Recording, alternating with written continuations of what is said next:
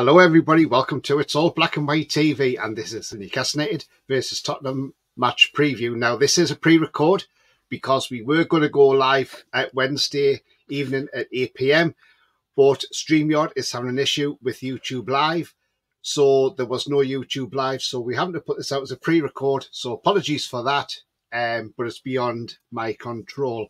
I'd like to welcome Harry from Scarfy Spurs Talk. How are you, Harry? All right, mate? I'm very good, thank you, Tony. It's been a while, but very nice to see you again and be talking to you, Tottenham and Newcastle. So really looking forward to it.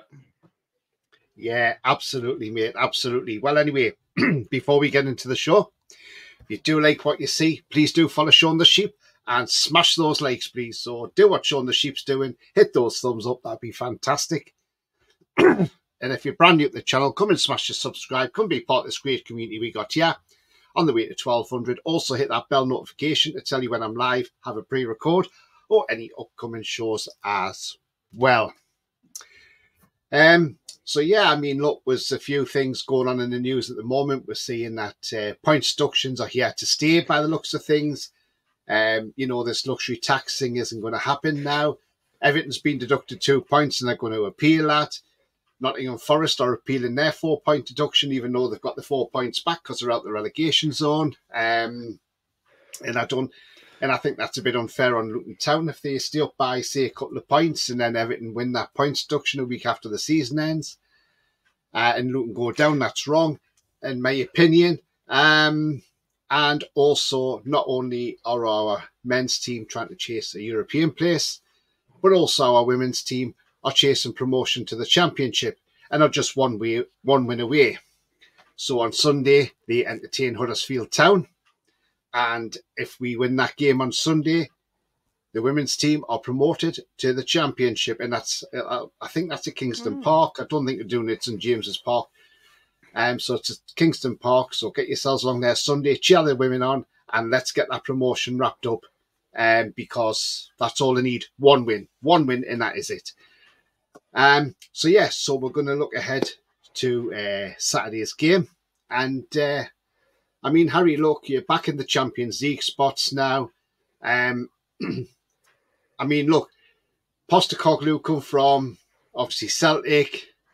Normally, man just come from Scotland, come into England, don't generally do very well, apart from unless you're Sir Alex Ferguson, of course.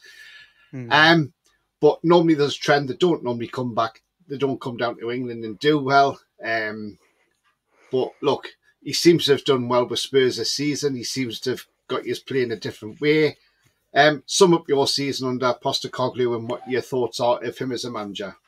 Very, very good. I think that, you know, when he came into the job, I mean, I was on your channel, wasn't I, earlier this season, but also last season, we were talking about, you know, this season, you know, Harry Kane, the prospect of him leaving, which he did in the end. It didn't look good for Spurs, you know, Postecoglou or no Postecoglou. So it was a bit of an unknown for Spurs fans. So, you know, it didn't seem possible that I'd be sitting here talking to you today where we're inside the top 4. So I think fans need to say wake up a little bit, but open their eyes, look and think that we're in a good position, because still people being critical of Postecoglou. I can't quite understand it, that he's come in, he's hit the ground running. We're talking about a completely new style of play implemented at Tottenham. I think we've seen lots of changes throughout the club. It's, you know, apart from a couple of players, he's pretty much created a starting 11 with 2 windows. So I do think that's quite, you know, special. The summer, of course, as is every window, very important to add in that squad depth and with Europe next season, because, you know, I can sit here and go, it's been a fantastic season, which it has been, but we've had, you know, the luxury, if you like, of no Europe, 1 game a week, be able to concentrate on that opponent and win the game, where a lot more games next season. Again, our Spurs fans, we want to see a trophy. You know, we want to be treating the Carabao Cup and FA Cup seriously. So we need the squad to do that. You know, Carabao, we only fought a Postecoglou as the Carabao Cup second round against Fulham. We disrespected the competition and the opponent by making 7 changes, which saw us leave the cup. So that was frustrating, but I think there's clear signs of progress. You know, at this time of recording, we've equals our points tally for last season. We're still 7 games remaining. That for me is a significant difference that shows you everything you need to know. So I think he's a breath of fresh air. Credit to the players for adopting the systems. We just need to give him patience and time. Now it's all that needed, because there's definitely a project there that really is exciting. Yeah, absolutely. I mean, look, yeah, he's done really well for you. You've seen some good players. Well, I mean, you got Madison there playing well. You've got Yeah. Brennan Johnson, Son's playing well. I mean, look, I'm going to talk to you about Madison. And you can give me your honest opinion on this. On Sunday, now, this altercation he had with Dean Yates, now, was that a sending off offence? Should VAR have got involved and sent him off? Or do you think it's one you got away with? Let's be very clear here. You know, Madison's reacted to where he shouldn't have reacted, and I think personally he's lucky. We've seen players been sent off for similar. So in terms of we're talking about consistency and what we've seen in this season, then he was probably lucky to still be on the pitch. You know, Madison, it gives it. Also, usually can take that stick, but this is a very rare occasion I think where he reacted. But overall, not just that, but overall, I think that they're just yellow cards in terms of what we see. And also you saw the likes of Ryan Yates, who, is asking the referee to check VAR. And I thought that was a yellow card. So to be honest with you, both players are probably lucky to still be on the pitch, because, Yates is asking for VAR to get involved, to look at the monitor. And Madsen, whether you like it or not, he's turned around and he's made contact with the opponent, which, you just don't do. So he's probably lucky, Tony, to be totally honest with you. His form hasn't been great either. So I think he's a class player. He made a difference when he came into the club, but since coming back from injury, he hasn't been great, and maybe hence the frustration. He's annoyed with his own performance. Ryan Yates really got to him, and he reacted, but he certainly should have done that. And he's got to be very careful in future games, because that could have cost us the game at the time. We weren't winning at the time. Yeah, absolutely. Sorry, I said Dean. I don't know why I said Dean Yates. I meant Ryan Yates. Ryan Yates. Absolutely. Yeah, apologies for that. I don't know where that one came from.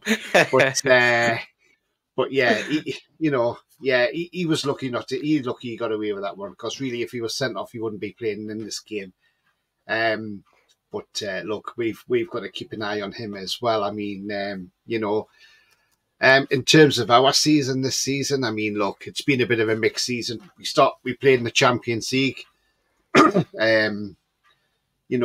started off with a draw with Milan and beat PSG 4-1 impressively at St James's Park, which a lot of people didn't see coming. And then we lost both games to Dortmund, home and away. But I think the key game was away to PSG. We were 1-0 up. Yeah. And a dubious penalty was given. Let's be honest, it was a dubious penalty, because it should never have been a penalty. Now, under UEFA guidelines, if the ball hits another part of the body, then hits the arm, it's not a penalty. Obviously, Mbappe and co were remonstrating about it. VAR looked at it, sent the referee to the monitor. Now, up to that point, this referee had a brilliant game, I thought, and you could see why at the time. He'd been the referee in the World Cup final, he'd been the referee in the Champions League final, the Polish guy. And I thought, well, there's no way he's given this, you can see clearly comes off ligamento and onto his chest and onto his arm. But he gives it, because he's under pressure from them players standing behind him, the likes of Mbappe. And then it comes out the day after that UEFA said that penalty should never have been given, and the VAR man got stood down for the game against Real Sociedad the next night. So, bit of frustration there. But, destiny was still in our hands. We could have beat Milan at home. We went 1-0 up. We had the dream start. We should have capitalised on that.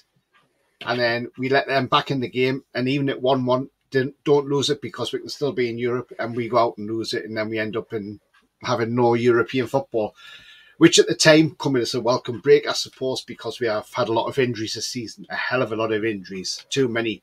Yeah. And they're still going now, the injuries. It's been a horrendous season for injuries. The club are doing an investigation at the end of the season. Obviously, they're going to look, is it the training ethic? Is it training from Eddie Howe's side? Is it the medical staff side? Is it a bit of both? So the club will hold their own investigation, and it'll come out with whatever it is. So no doubt there'll be something done. But that's not happening until the end of the season anyway. But the moment we're in 8th place, thankfully Chelsea got held to a draw by Sheffield United away to Bramall Lane, a place where we went and won 8-0 earlier in the season. But yeah, look, against West Ham, we were 3-1 down. We came back and won that game 4-3, and you think, wow, you know. Then we're held to a draw by Everton. Again, we should have won. Yes, Jordan Pickford made some great saves that night and kept Everton in the game. But then when Lewis Hall went off with what we think was a knock at the time, Paul Dummett came on, and what does Dummett do? Give away a penalty. He thinks he's in WWE. Does he not realise there is VAR? Martin Dubravka's got control of that ball. He doesn't have to wrestle Ashley Young to the ground, but he does that. VAR intervenes, sends a ref to the monitor, and there was only one thing that's happening there, and he was going to give the penalty. And then we go to Fulham, and we go and beat Fulham. You know, again, not the greatest game. You know, Fulham were really full of attacking towards us. They should have put us away, really, to be honest with you. Especially Muniz, he had a glorious chance to score. And I think he didn't realise he had more time than he thought, and he rushed his shot, which went straight into Dubravka. But, you know, we got the goal. Bruno scored the winner. Eddie Howe gave the team a rollicking. You know, at the water break, whether it was for the Ramadan break plus the injury to Martin Dubravka. So, you know, and we seem to play a little bit better after that. But we're sitting in 8th place. We're chasing West Ham. We've got some tough games coming up. Tottenham starting on, you know, Saturday. We're still got to go to Old Trafford yet. So, you know, there's still some tough games there. So we'll have to see where we finish at the end of the season. I'll be happy with the Conference League place, if I'm honest, because that's a competition that anybody could win. It's basically one of those, you know, Villa's doing well and West Ham won it last season, so, you know, why not have a go? But yeah, all in all, it's not been the best season for us. It's, you know, but again, you know, people think, oh, because we've got the richest owners in the world that we shouldn't be skimping on money, but we have to. It's nothing to do with the owners. It's to do with the fact is the club isn't generating enough money, and that is the problem. And, you know, as soon as we rip them Sports Direct signs down, Leicester City were the first team to shout, hang on a minute, let's have a vote. You can't have big money sponsors coming into the club. Now, if there was no fair market value for these sponsors coming in, yes, we could have a few sponsors coming in from Saudi Arabia, 60, 70 million a season. That would, boom, boost our revenue sky high, which would then mean we could go out and spend money. And that's why that came out. That's why that came about. So we couldn't. And we're still being hampered by it at the moment. And we want to be up there with the big boys, you know, but we can't compete that end of the table because we're just not generating enough money at the moment. But that time will come, and you know, we will be up at that end of the table. But I mean, Harry, this PSR, FFP stuff, right? You've got clubs getting deducted points for it, like Everton. They've lost 6 points this season now. They had a lot, you know. Forest have lost 4 points. The thing is, they said FFP and PSR, you know, was supposed to be to help clubs out so they didn't have owners overspending and putting the clubs in administration. Now, to me, I think this is causing more harm than good to any club, because basically clubs that are coming up from the Championship, so you've got the likes of Luton Town and that have come up last season, they're probably thinking, oh, we'll have to make sure we don't spend too much here because we may get hit with a points deduction, may get hit with this, that and to that. So they're probably careful about what they can spend. But if you're wanting these teams from the Championship to come up and bridge the gap and have a go in competing in the Premier League, they've got to have a way of being able to spend money. And, you know, technically what you're doing is you're just saying to these clubs, come up and have a season up here and then off you go back down, you know. I think this is far worse than what administration is, if I'm honest. I think Tony is an absolute mess at the moment, what we've seen from this season, you know, from points deductions to you have it back, you have some of it back, it's bonkers. And then part of me thinks I look at Manchester City and Chelsea and think, where's their points deduction? Why is it Everton and Forest first? You know, it's clear as day to see the money that City, Chelsea have spent. They've been in trouble before, Chelsea, for example. So that's beyond me for a start. But I don't like FFP, if I'm honest with you. It favours, and it always will do, the bigger teams rather than the smaller teams. And this is someone sitting here who supports the club that massively, probably out of anyone, benefits from FFP with the new stadium, with the income it has, you know, the crazy stuff. You know, the statistics are there. We could spend 550 million this summer and not even have to worry about FFP. So Tottenham really benefit from it. But I've been very clear. I don't think that it's sustainable. It's the right thing to do because, as you said, Luton Town's a perfect example. Yeah, we all want, they should be given a chance at least of survival in the Premier League. But my question to the Premier League is, why should they have to worry about what they're spending? Manchester City shouldn't. That for me is bonkers. And, you know, we're seeing a huge gap. Like, look at this year, the top three in the Premier League. There's a huge gap compared to your Sheffield United and Burnley. We're talking, what, 7-8? Like you said with Sheffield United, they're 8-0. And you're not even right at the very top, for example. That is a huge gap that we're seeing, and nobody wants to see that. We want a really competitive league, which we have seen throughout the season, but we haven't seen Sheffield United and Burnley have many competitive games, and that there's no secret to why they're struck with FFP. They can't spend. Luton, you know, that they would have invested. Their owners would have invested in doing like a Crystal Palace or Bournemouth before. Obviously, originally they went down under Eddie Howe in terms of sustainably in the Premier League season after season, or Burnley under Sean Dyche, consistently in the Premier League for 9-10 years. That's what they would have wanted to do, but they can't because of FFP. So Premier League needs to have a long look at what they're doing and figure out a solution for me, because with Newcastle, originally I was worried in terms of, I think you come in and you'd instantly win titles as a Spurs point of view. But if I put that to a side, why shouldn't that not happen?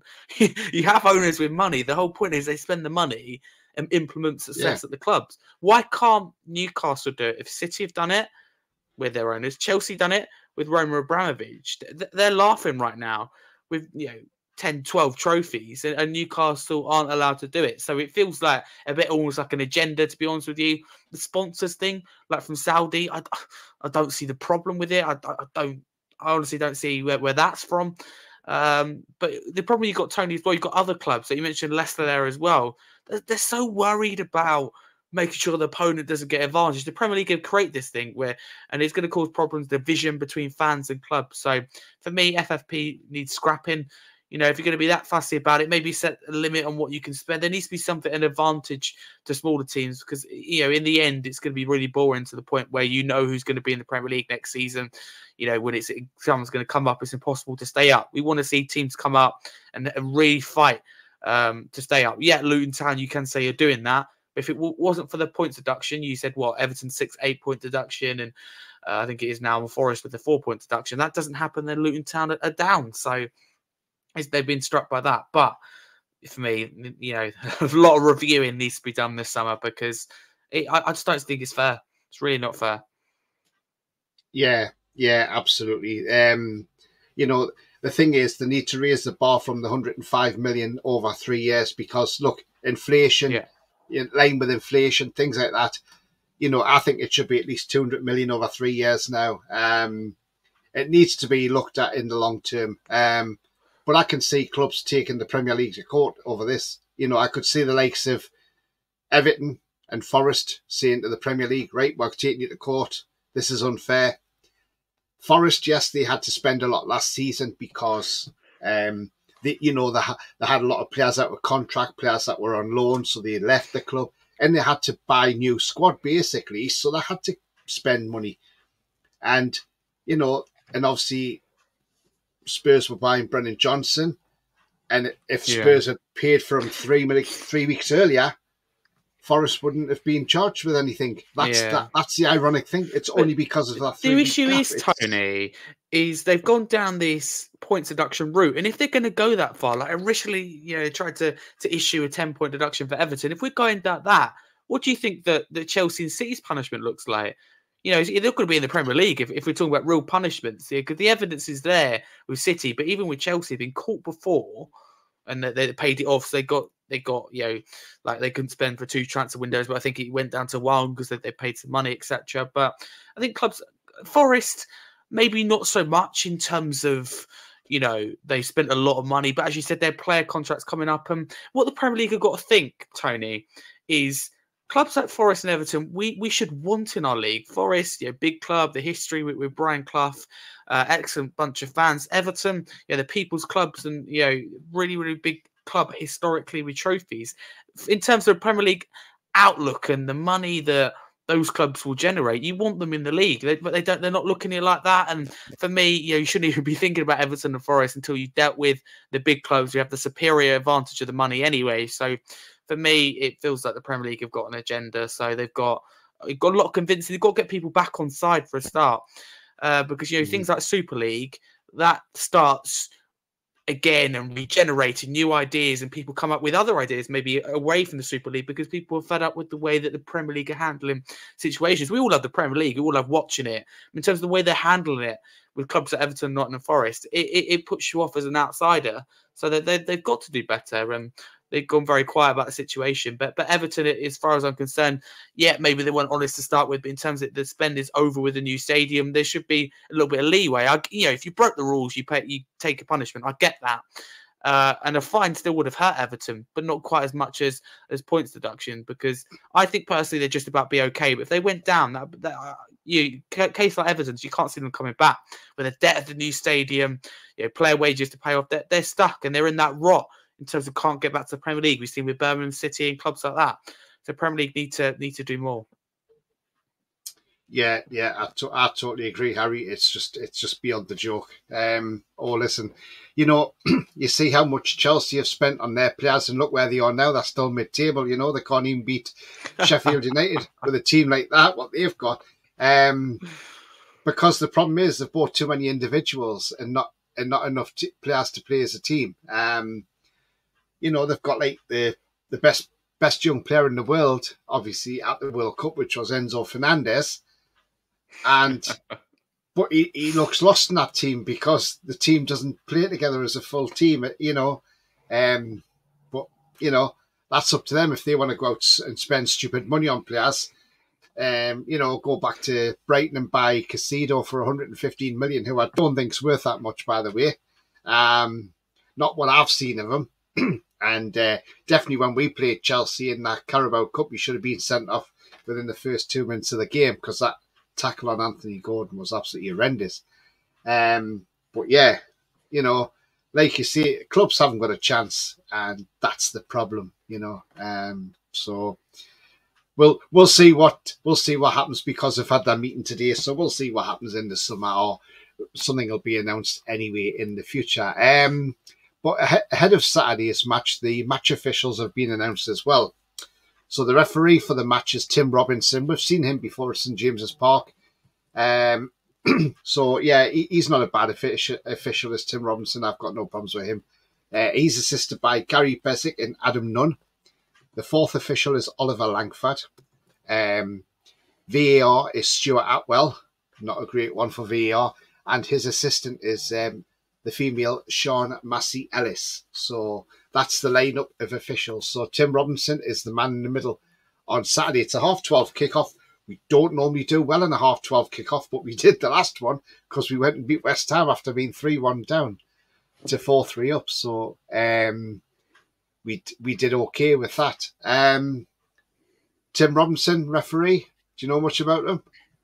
No, not really. To be fair, if we talk about officials, generally hard to find it hard to give you an official that has really stood out to be good this year. That we've seen inconsistency in every level. I couldn't tell you the handball rule, but again, the issue is, John, I'm going to maybe contradict myself slightly, but the Premier League needs to change a lot with the summer in terms of the rules. What we're seeing, I think the handball rule is one, and really make it clear to referees what it's about. But their problem actually is they change too much every year, and then we don't understand it. Like nobody understood at the start of the season. But then what I find baffling is you change it throughout the season. Like let's random example: Brighton to get a penalty there, but 3 weeks later for the same thing, Everton don't because they've adapted the rule because they realise it's wrong. Then that's not fair, is it? on Everton because they're not getting the penalty whereas Brighton did. So they shouldn't adapt it throughout the season as well. And some clear explanation on the handball rule. Offside, you kind of get your head around it now. It is what it is. But in terms of like blue cards, that's absolutely ridiculous and controlling the game. Need to get rid of that. And for me, you give more power to the on-field referee because like, you use that example. It's a perfect example, Newcastle and PSG, and anyone with common sense knows that it was the incorrect decision. It wasn't a penalty, and the referee, I'm not going to blame him because I think he was under pressure, and that's wrong. But we get rid of VAR and give referees more control. They feel more confident in making the right decision, and they haven't got that pressure. You by all means, keep the monitor there, but I don't think they need the VAR input. You can have your input from an assistant referee, and you can check the monitor anytime you like, but you don't need someone in Stockley Park in your ear all the time, because we know that, if he doesn't, like that Newcastle and PSG example, he doesn't give the penalty, there's going to be absolute uproar afterwards. He's going to struggle to get out of the PSG stadium. He's going to be all headlines next day. Official ignores VAR. There's that instant pressure. So I feel that when the referee goes to the monitor, there's no decision at the moment. I think, the first place you go, Michael referees up. I think that's an excellent start. Release the audio and footage after every time. Maybe even hear it live. I don't know. But if you're going, like you're inside the stadium, you don't know what's going on. So a clearer picture for fans would be great. So they got a lot that they need to work on and make things clear. So don't know much about the individual referee, but let's hope that we see consistency. What I like with all referees, I like to see the game flow. I don't want to be stopping it, when a potential advantage could be played. You give the yellow card later. Just keep playing as much as possible. That's what both teams would want. Ange Postecoglou and Eddie Howe. Keep playing, keep exploiting the opponent, and we should have a cracking game.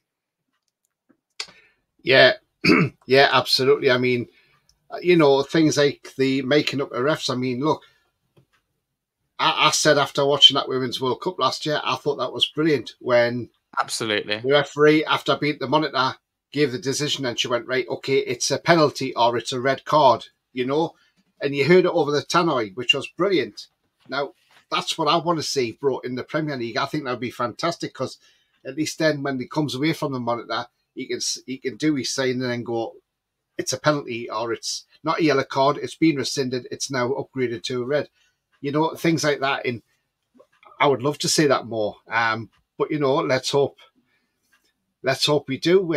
Let's hope we do see that at some point. But whether we do or not, who knows? But we'll just have to wait and see on that one. But Tim Robinson this season's had 25 games and has shown 101 yellow cards.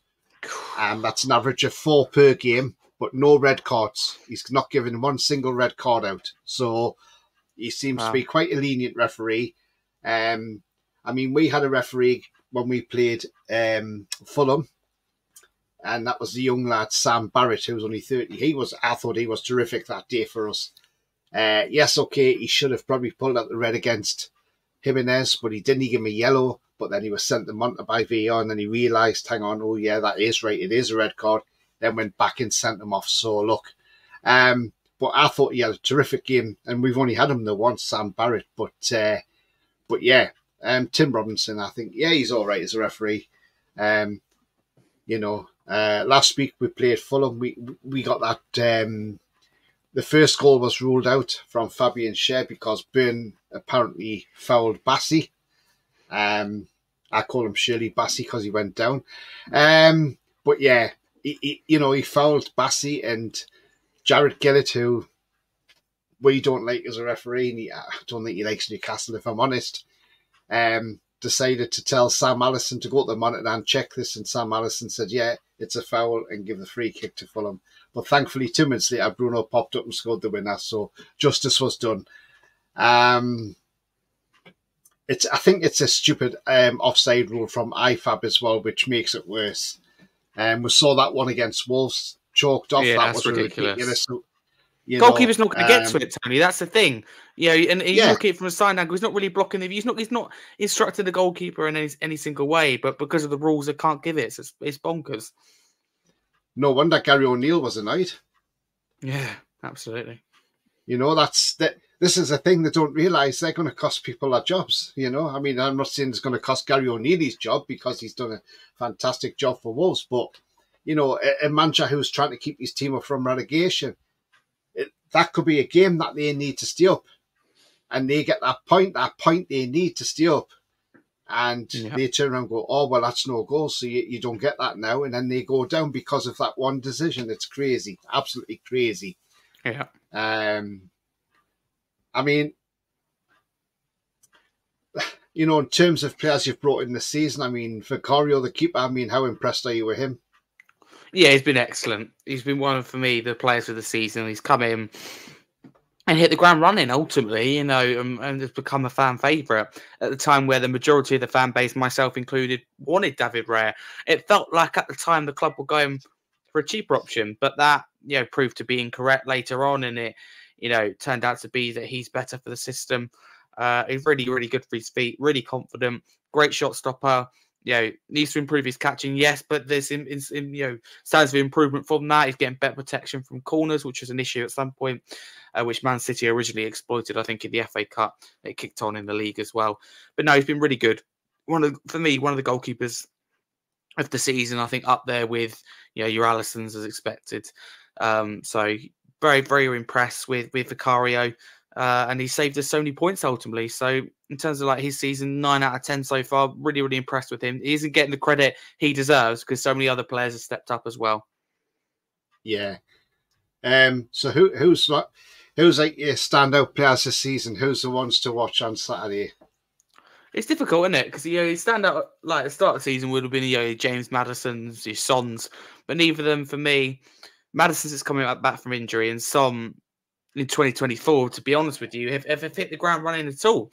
In terms of who can cause Newcastle problems, I look at Dan Burn at left back versus the pacey Brennan Johnson.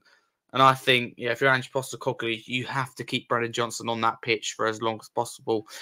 So I think Brennan Johnson can cause you real problems. I think Timo Werner on the left, his pace, his agility, his crosses. We've seen Spurs force 5 own goals from the opposition in the league, the most out of any other team. And that 4 out of 5, I think, have been since Timo Werner been at the club from January with these amazing crossings. So it make it hard for people like Dan Burn who haven't got the pace on the stretch. So players like Werner and Johnson, I think, will cause you the real problem. I'm really interested to see who win that that battle in midfield with Guimaraes.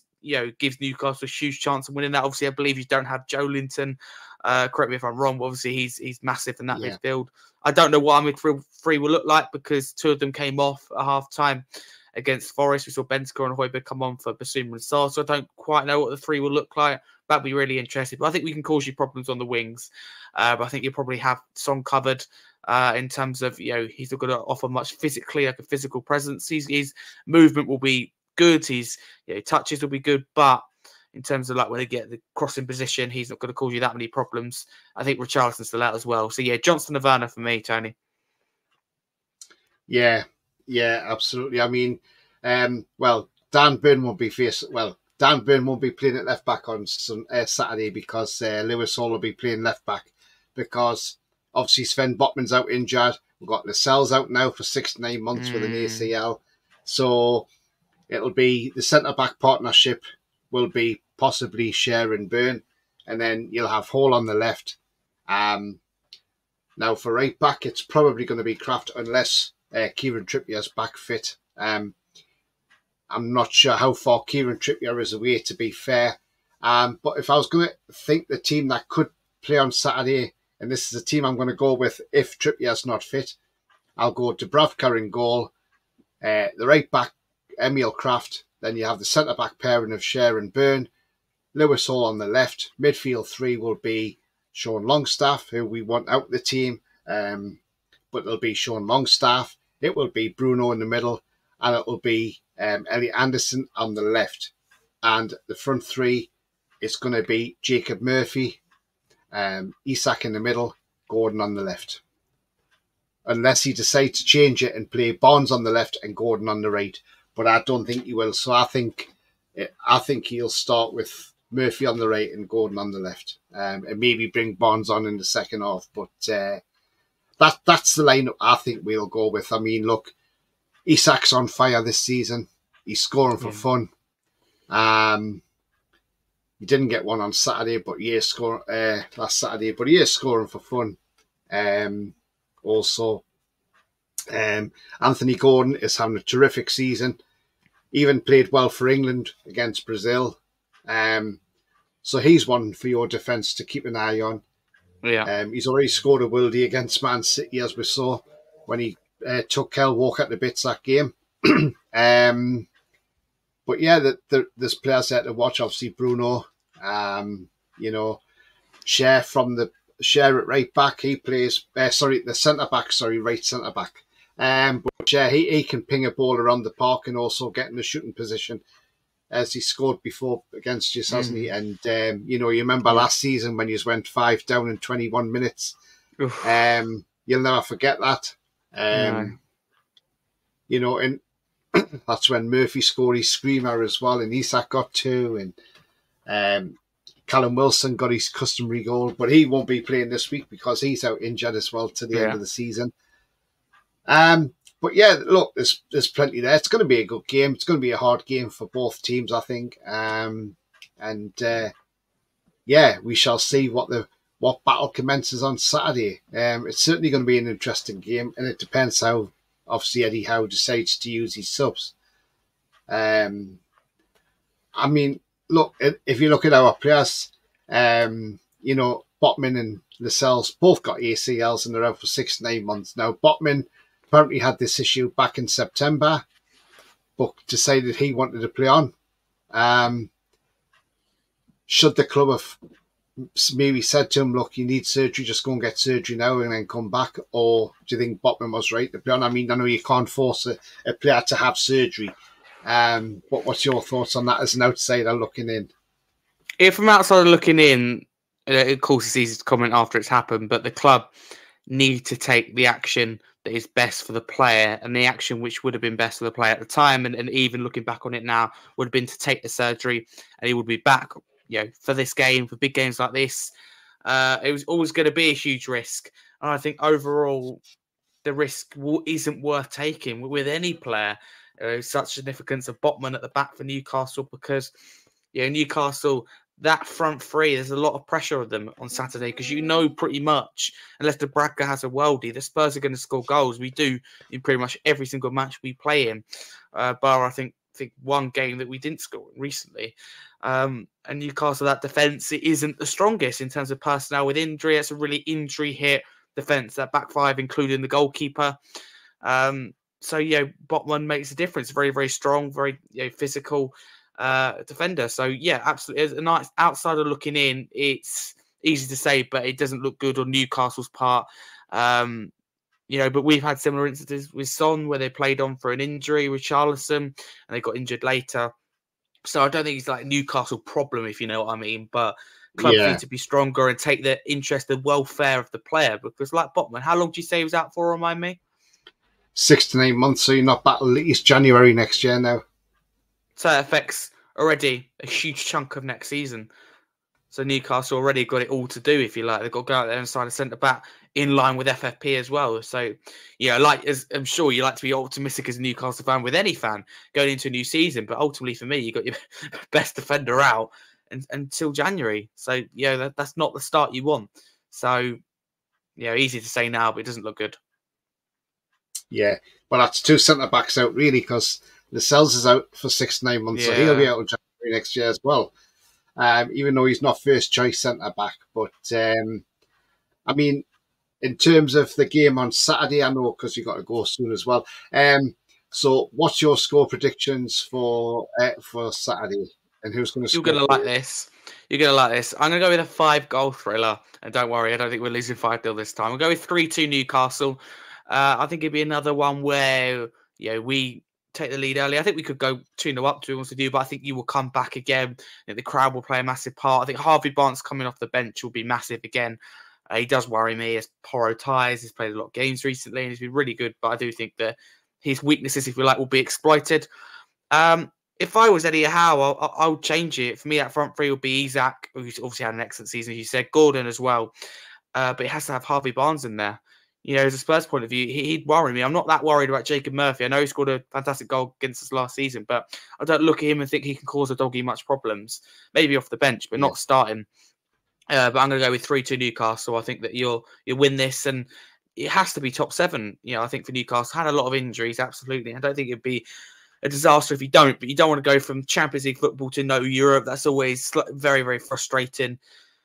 And obviously, it doesn't make it easy for Eddie Howe. The ball go to him. Eddie, we've gone from Champions League to nothing. Well, at least you can go Champions League. We're still in Europe, and we've coped with the injuries. So 7th has got to be the aim for clubs like Newcastle, Chelsea, West Ham as the bare minimum, if you like. So it'll be interesting to see who gets in and how it pans out. There's always that interesting battle, that upper mid-table, if you like. So I'm interested to see how it pan out. But in terms of this game, 3-2 Newcastle, Harvey Barnes brace, and a frustrated Tottenham fan in Harry as we throw away another lead. Yeah, I mean, look, I've got a couple of score predictions. I mean, look, my heart says we'll win 3-1, but my head says it'll be a 1-1 draw. Okay. So I'm gonna go with a 1-1 draw. I'll take that now. I'll take a point all day, actually. But if we get the win, even better. If we get the win, even better. But I'll take a point now. The point's always a positive, as I always say. It's only it's only a negative when you get beaten. But yeah, look, I'll take a point now, absolutely, without a shadow of a doubt. It's been great having you on the channel again, Harry, even though we couldn't go live because YouTube's having a problem at the moment, and we don't know how long this outage is going to be going on for. But do you want to give people a shout out where they can find you on your channel, Harry? Absolutely, yeah. Firstly, Tony, thank you very much for having me on again. It's a pleasure, and apologies to chatters and that as well, but listeners. For the YouTube issues, it's an issue that everyone's suffering with at the moment. So good old YouTube and StreamYard, if you like, between them.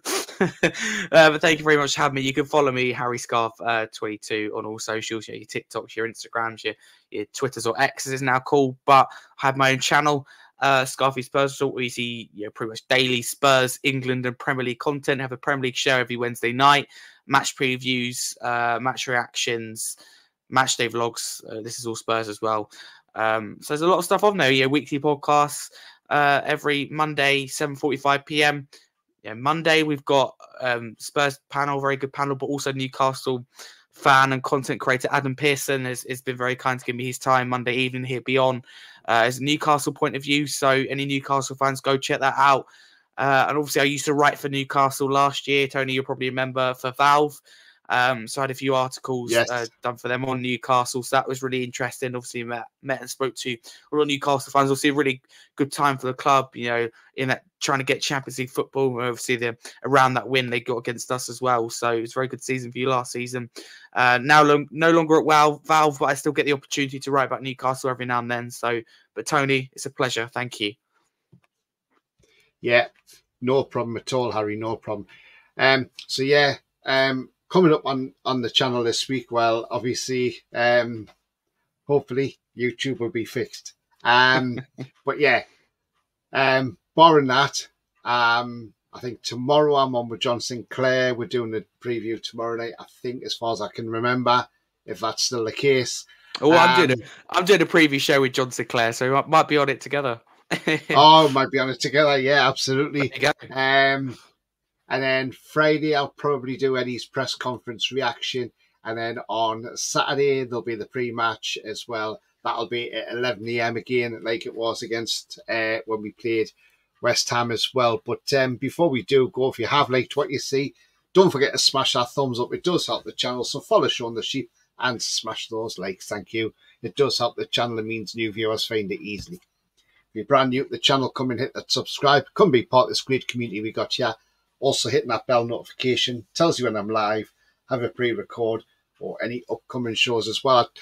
I generally like doing the live shows. If you want to become a member as well, by the way, it is 99p. You can do that by clicking the join button. And if you want to make a donation, do that in chat. Click the $sign using the super chat. All money reinvested back in the channel. So thank you very much for your support as well. We don't like to do these pre-records. We do rather be live because it's great when you can interact with the chat. Yeah, absolutely. Beyond our control tonight, unfortunately. YouTube is just totally, and between YouTube and StreamYard, they've totally messed up tonight, and I'm not the only one, by the way. There's plenty of other channels out there. Every other channel can't go live tonight, so hopefully they get this sorted, and we'll all be back on the channel very, very soon. But yeah, just remember the future's bright. The future is definitely black and white. It's bye-bye from me. And bye-bye from me. How are the lads?